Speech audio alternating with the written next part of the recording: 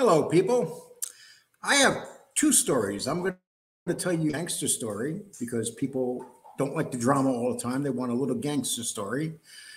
And someone sent me some interesting things the other day about this woman named Janice Drake.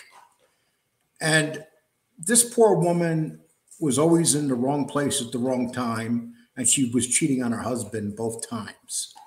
And the second time didn't work out for her, or the first time. But anyway, this is Janice Drake. She was Miss New Jersey, and she was in the Miss America pageant, and she represented New Jersey. And she was, as you can see, a beautiful woman. And she was married to Alan Drake, who was a very famous comedian back then. But she had this habit of cheating on her husband with gangsters. She used to love. And so here's her story. It's pretty amazing. The first time she ran into any trouble, she was in the garment district. And right where she used to love being in the garment because that's where the gangsters were back then.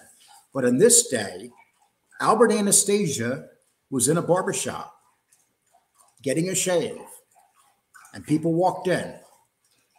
And as people know the Albert Anastasia story, he was sitting on his chair and he was murdered. He was killed in a hit. And that started the takeover of the Genovese family. And there was Vito Genovese started making his moves along with Costello, and they got into a war. But Costello at that time, they attempted to kill him. So everything was crazy at this time. But Janice Drake happened to be there and witnessed the shooting. And so she had to testify. So she testified. And people were like, okay, this beautiful woman testifies. She goes to court. She gives her testimony. And here she is coming. And when she's hiding one day, they're trying to take her picture right after she testified about the Albert Anastasia shooting. She really didn't give any information. She was forced to testify. But here's what happened. When she went out to the club a second time, she met with this gangster named Anthony Carafalo. And Anthony Carafalo was a bigwig down in Miami. And at that time, he was creating gambling down there from the casinos all the way over to Miami. And with Meyer Lansky, they were all in on it. But this guy was really doing a really good job down there. But the problem is Vito Genovese wanted to take over. And when he called for Anthony Carafano to come meet, Carafano refused to come meet with him. So that's where the next guy comes in, Anthony Strollo. Now, Anthony Strollo got Anthony Carafano to come to dinner and meet him. And so what happened when he went to meet him, Anthony Carafano all of a sudden got a phone call, and he seemed nervous. But he was there with Janice Drake. So he said, Janice Drake, let's get out of here. And so they went to their car. He had a Cadillac, and they decided to drive away. But what they didn't realize is that Strollo right here is putting two killers in the back seat hiding in their Cadillac. And they made them go down a separate street, and they executed Carafano. And not only that, they also executed Janice Drake. And that's a picture of her in the front seat.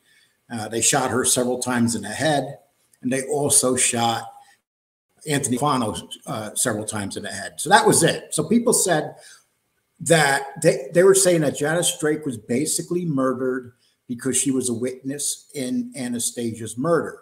But that's not what happened. What happened was they wanted to really kill Anthony Carafano, and she just happened to be with him. So she, once again, was Buck being in the wrong place at the wrong time. Vito Genovese ordered his murder. And eventually, after he was murdered, guess who took over all the gambling down in Florida? Meyer Lansky. So pretty much Meyer Lansky had convinced Genovese to take out Anthony Carafano because he wanted to take control. But the funny thing is, poor Janice Drake, as beautiful as she is, cheating on her husband, happened to be in the wrong place at the wrong time. And despite the fact of seeing the murder of Albert Anastasia, she never really gave any evidence. Nothing stuck. And she didn't, and she was never murdered for witnessing that and testifying. She was murdered just for being with the wrong guy. I guess that's one of those things when you're cheating on your husband or a husband cheating on a wife, make sure you're in the right area. It didn't work out for this woman. And that's her in the front seat. And she said goodbye to life. And it's just a very interesting story that I wanted to share with you. Okay, so now I have a special, and this special guest helped develop the Pizza Army.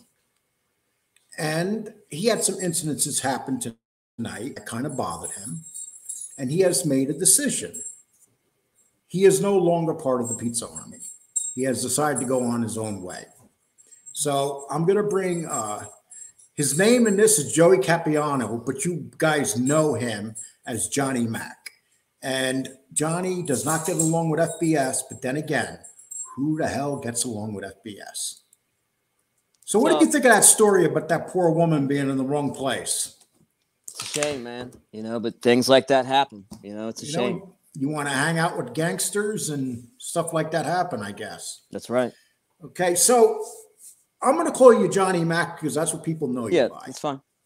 Okay, Johnny, you know, I talked to you this morning, and I knew that you were recording me. There was, you know, because whenever we talk, I didn't know. Oh, yeah.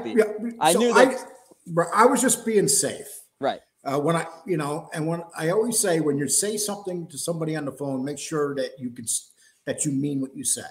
Right. Because if you say something on the phone that's recorded that you don't mean what you say, then you can get called on it. And I meant everything I said. And then Tony played it, which is fine. But then there was another tape call, and it had to do with who? That would be Tom LaVecchia. Okay. And explain to me how this call was taped of Tom LaVecchia. Well... when Tom calls and texts me, it's not about me and us building a friendship. It's about Tony. You know, did you tell Tony this? Can you get Tony to do that? You know, it's text and calls. And it's like,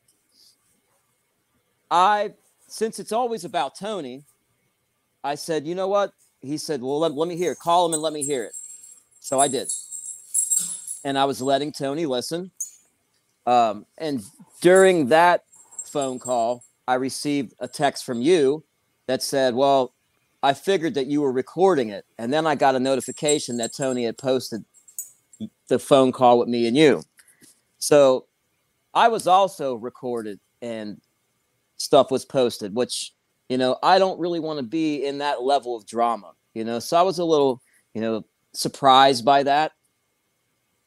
So now I'm threatening to be sued and all that. It's like, but I didn't make any recordings. Who's threatening to sue you? Tom wants to now press criminal charges and sue me in a civil suit. I don't know how far that's going to go because I didn't record them. And every freaking text that I have from him is about Tony. And, you know, he called me. I was returning the call back. I actually had Tony on speakerphone because I was going to try to get those two to talk and put this shit to bed. But if you guys heard the tape, I couldn't get in a word in edgewise. You know, he kept steamrolling over top of me. So, you know, he asked me a question and then he answers it for me. You know, so I got to telling him, like, what is your objective here? Like, why do you give a shit what my perspective of Tony is? That's not going to do anything to. So you're talking about your conversation with Tom. He was with kind Tom. of he was steamrolling you and basically wouldn't let you get a word in. Right. Then he kept saying, I'll call you tomorrow when I'm less heated and stuff. But, you know, it's what it boils down to is it's too much drama. I get nonstop calls from people that want to soften up Tony through me, or they want to contact Tony through me, and I'm done with that. You know, if people want to talk to Tony, call Tony. If you don't have his number, it's because he doesn't want you to have his number. You know, I'm not delivering any more messages for anybody. That's a wrap. Okay, my channel is now called Johnny Mack. That's it. Are you done with the pizza army? No more pizza army. I'm still Tony's friend. I'm going to remain his friend. That's not going to stop. Do you think that's going to be possible after you coming out here and saying what you're saying? Yeah, absolutely. Tony went after me something viciously the last couple of days. Do you think that he's going to treat you any other way? I don't think that he's going to attack me. I mean, he realizes that I've been with him since day one. You know, I've been supporting him, not a lot financially, but when he's hard up, I throw him a couple bucks. I've defended him over and over again. I've brokered meetings and truces and stuff. I started the Pizza Army channel, you know, to have another platform to try to fight this FBS piece of shit in Pennsylvania who started all this nonsense. But that was the objective of Pizza Army, was to fight against that fraud in Pennsylvania. And what's happened is all of the people that I had become friends with and out, Tony's fighting with more people than just FBS. And it's becoming so much drama for me. Like, I have a business that I run, which has been fallen by the wayside a little bit because of all the drama. And I'm not making any money by this. I don't have a Cash App that I put up. I've spent money on an extra cell phone, webcams, an extra screen so I can read the chat at the same time. Like, I'm in the hole because of this channel. I'm not making any money. This was meant to be as my entertainment, and it's not entertaining anymore. You know, it's just nonstop. There's no such drama. thing as entertainment anymore in this genre. Exactly. Especially with people like FBS and Tony. They're not going to let that happen. I mean, if anything, right now, you two guys going at it, and you know, it takes the focus off of FBS, and that's the real culprit on YouTube is the ones that are out there scamming people out of money, bringing people's family members into it, you know, mothers and wives, and you know, those are the dirtbags, you know, the ones that are copying people's accounts. What is it that you don't? What is it that you do not? I can name 1,000 things. To me, FBS is the biggest phony on all these genres. What is it that you do not like about FBS? Well, first of all, I started watching him originally when he was going after Ramundi, or right before that, about that time. And I started watching some of his older videos, and I realized that this guy, you know, at first he's got the heart problem, and he's basically trying to manipulate donations, and that's obvious. And then as time goes on, he's beefing with people. Then his heart's fine, you know. Then the next day he's explaining how it's my heart's it's fine, but it's not fine. So I saw the hypocrisy that was going on there, and then you recognize certain things, and he's just not an honest person. He's a con artist. And I know that from running the streets, and I recognized it pretty quickly. And the fact that he drugged Tony's mother into it first, he was the first one to do that. I emailed him originally. I said, hey, look, this is guy Tony Pizza. He's got a great story. I think, you know, since you're Mobtube, right, that he would want to talk to this guy. Did he want to talk? Did he talk to him? No, he attacked him. You know, with the whole, I Googled you and nothing came up. Like, well, you can Google anybody's name. If they're not a rat, then you're not going to find much unless, you know, maybe some criminal record or something like that. But, you know, you're not going to find, there's no fucking mafia directory that you can Google up and find names. Like, well, if you Google Ball Sicilian before he started doing this, who the hell knew his name? Right. And that's just that. He's a freaking nobody who thinks he's a tough guy. He got close with Jimmy Calandra, and the ego on this guy has just gotten out of control.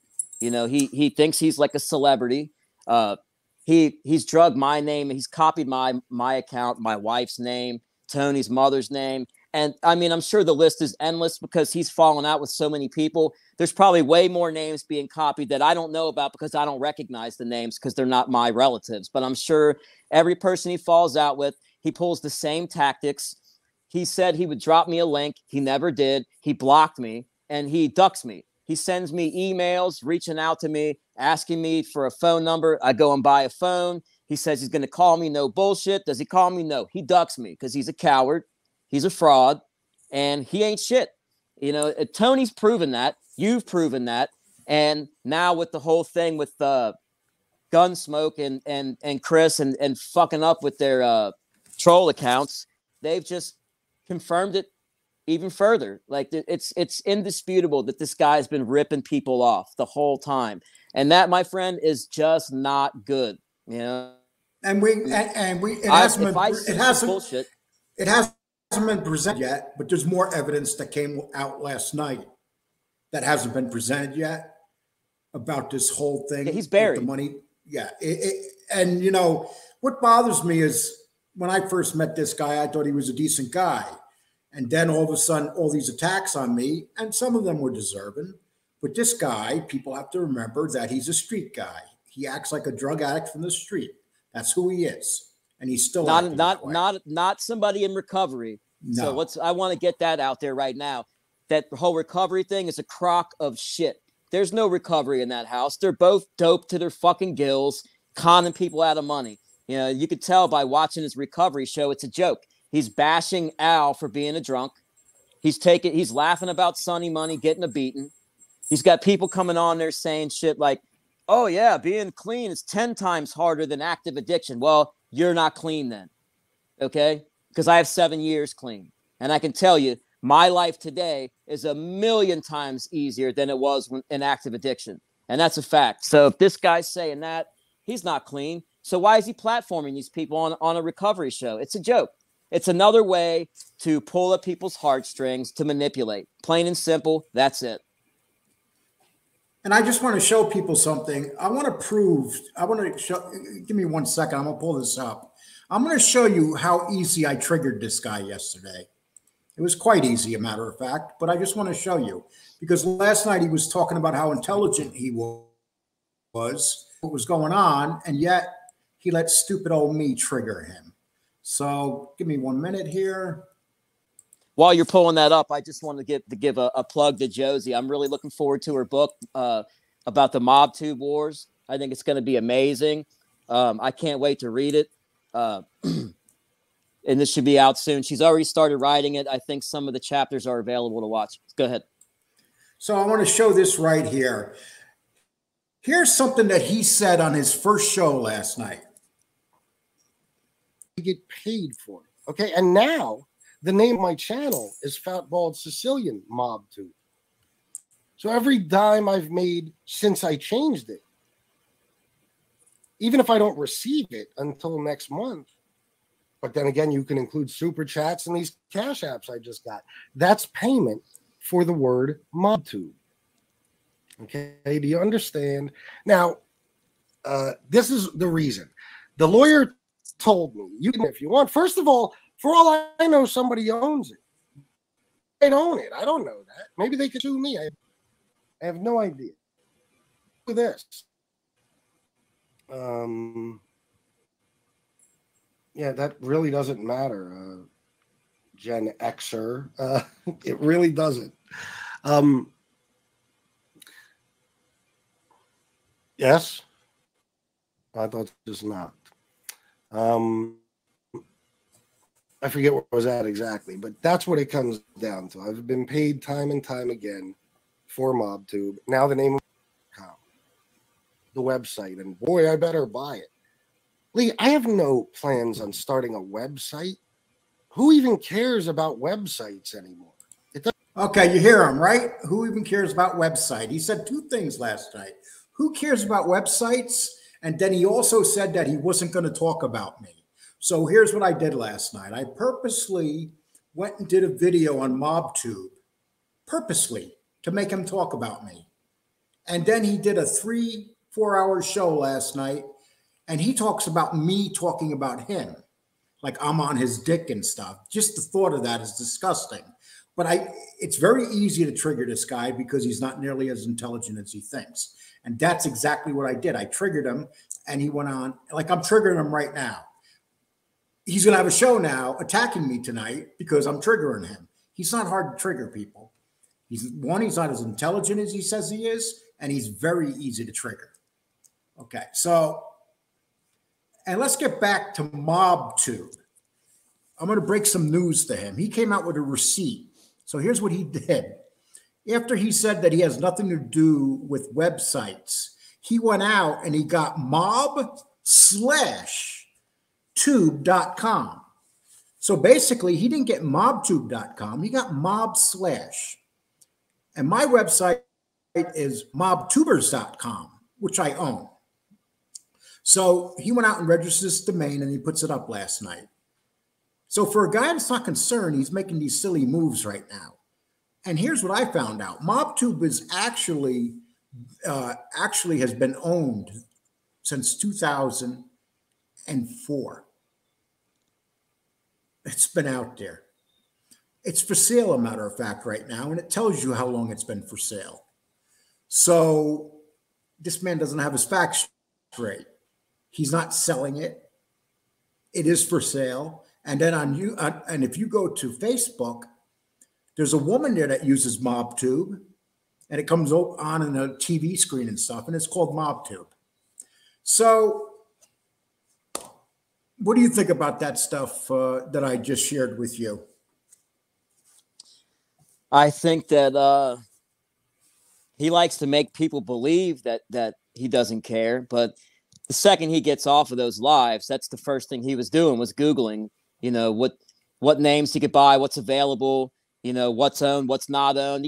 He's full of shit. What he worries about, he spins and say that's what we worry about. Whatever shortcomings he has, he spins it on, puts it on us. So I mean, you're right. He's not as smart as he thinks he is. He's actually pretty simple, you know. And another thing, who puts their woman out there, you know, next to him riding shotgun to like a crash dummy to what? Take half the hit. It's like Joey said, Bay 8th, a real street guy would know automatically that you don't expose your weakness. And he put her right there next to him, you know, and she's sitting there talking shit just like him. And then he wants to complain. Why are you bringing my wife into it? Because she brought herself into it. You don't see my wife sitting there running her mouth because it's ridiculous. Would you and your wife smoke in a house where you had children and stuff? No, we never did that. And I got 3 kids. They're all adults. I raised all 3 of them, the same woman, and we never smoked in the house. You got to think about more than just yourself. He's a selfish dirtbag. You know, he is. That's undeniable. And what do you think about these people that show up on his show, like Big Lou now, and this actor? Like, I went on their show the other day because I basically wanted to wish them good luck because I seen that they were starting a new channel.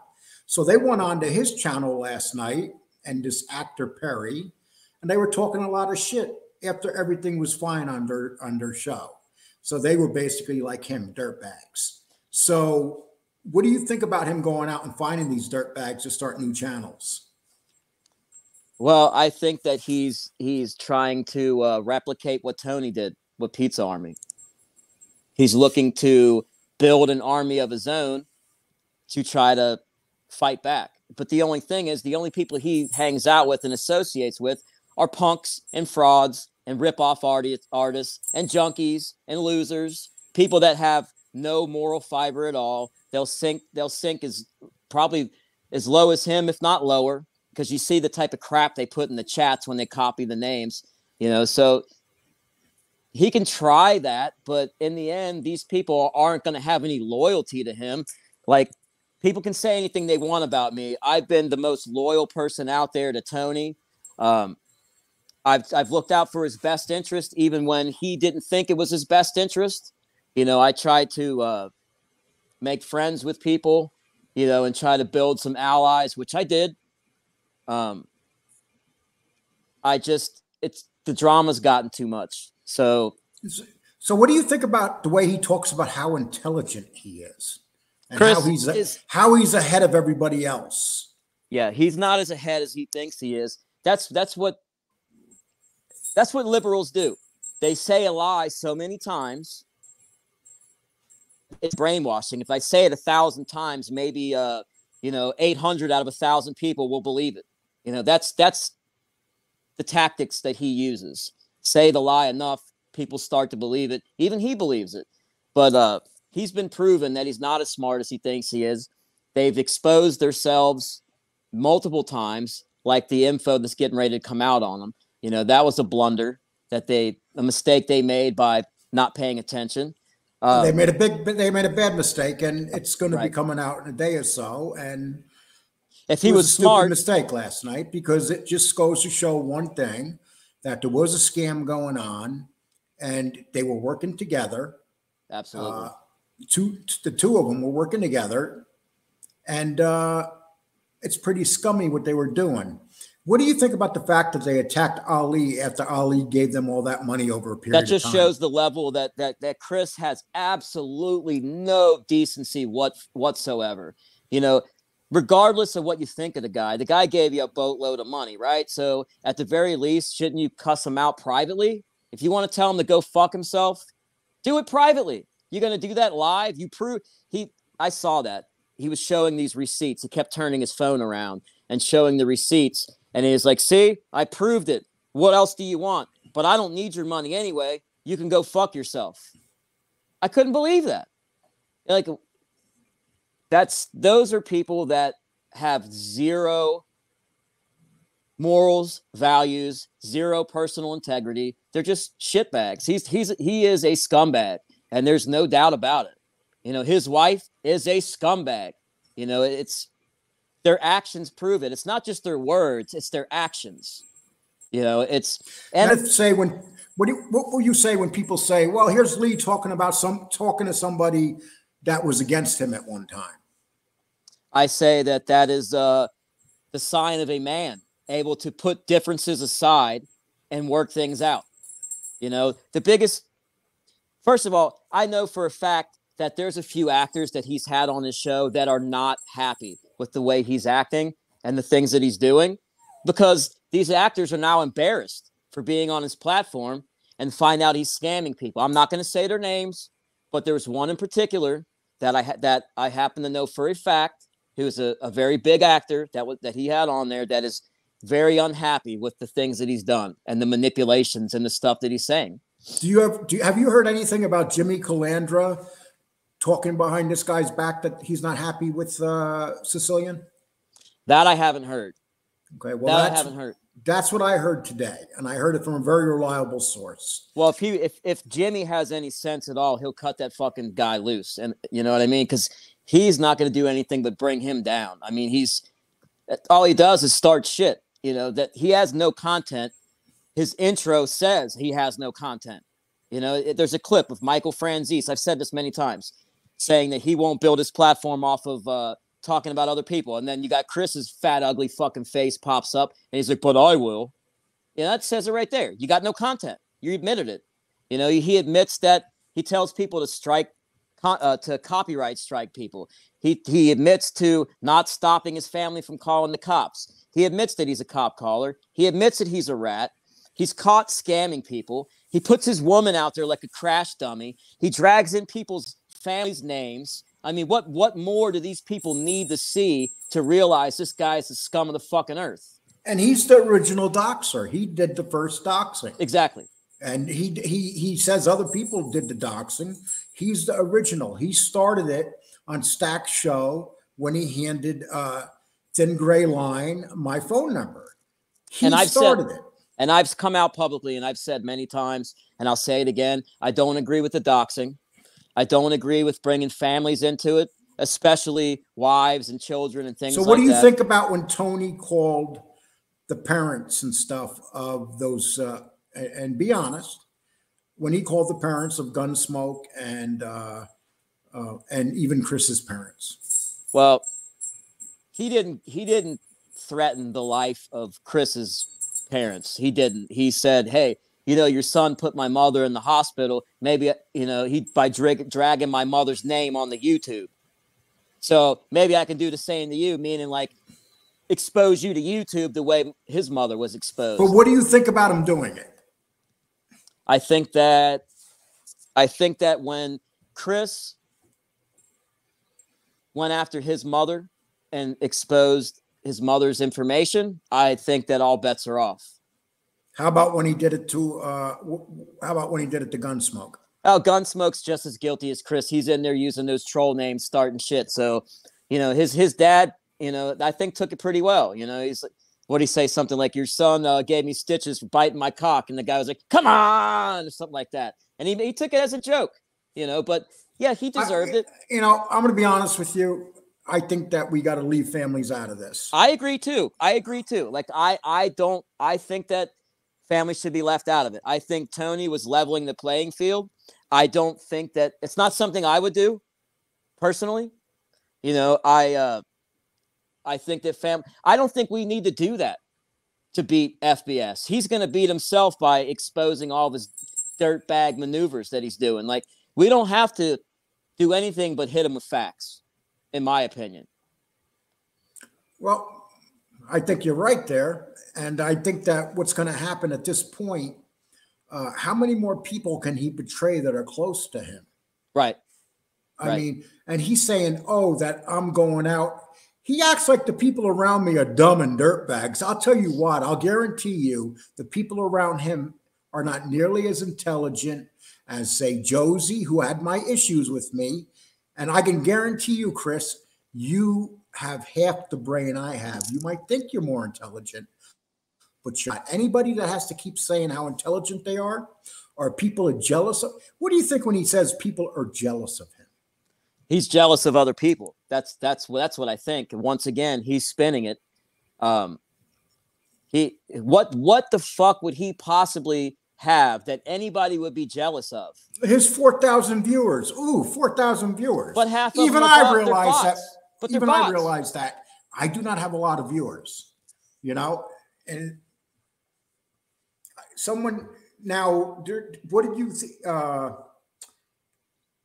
was this guy that just came out that got accused of wanted Chris to do a show for him to make money. Did you hear anything about that? I didn't hear anything about that. Well, this guy's come out and he put out a video on this, and he's basically said that he's not too happy with Chris. He said Chris was a good friend of his, and he turned on him too.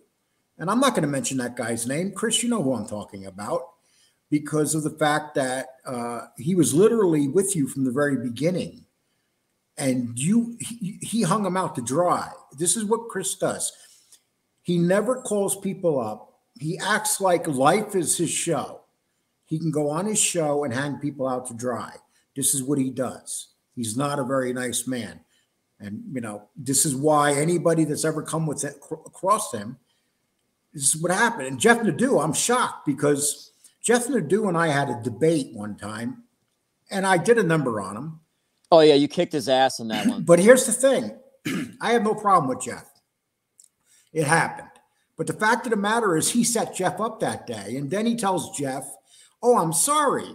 But then he puts on the video and plays it again and gets another 3,000 views about a month later.